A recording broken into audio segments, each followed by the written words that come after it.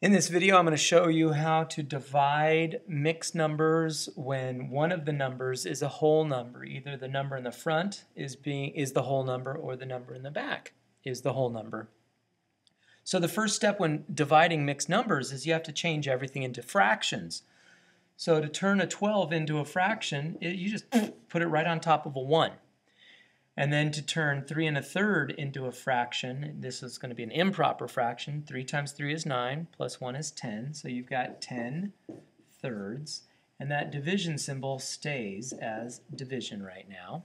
And then you multiply by the reciprocal of the second fraction. So 12 stays as a 12 over 1. The division turns to multiplication. And the 10 over 3 becomes 3 over 10. And then we multiply. But I like to cross cancel first, and I see that the 12 and the 10 are both divisible by 2. So 12 divided by 2 is 6, and 10 divided by 2 is 5. And that way we can multiply, and we get 6 times 3 is 18 over, and then 1 times 5 is 5.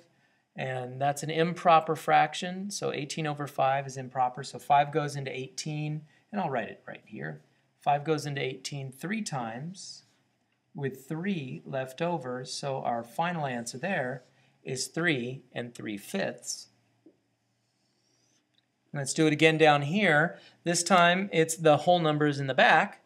Same process though. We first begin by turning both of these numbers into an improper fraction. 5 times 4 is 20, plus 1 is 21 over 4, divided by, this stays as divided by right now, and the 7 becomes 7 over 1. And then next step, first fraction stays the same. The division symbol turns into multiplication, and then the 7 over 1 becomes 1 over 7. And I like to cross cancel. It's an optional step, but I like to do it because it saves time later. 21 and 7 are both divisible by 7. So 21 divided by 7 is 3. 7 divided by 7 is 1. So now we've got 3 times 1 in the numerator is 3. And we've got 4 times 1 in the denominator is 4. And 3/4 cannot be simplified in any way. So that is our final answer.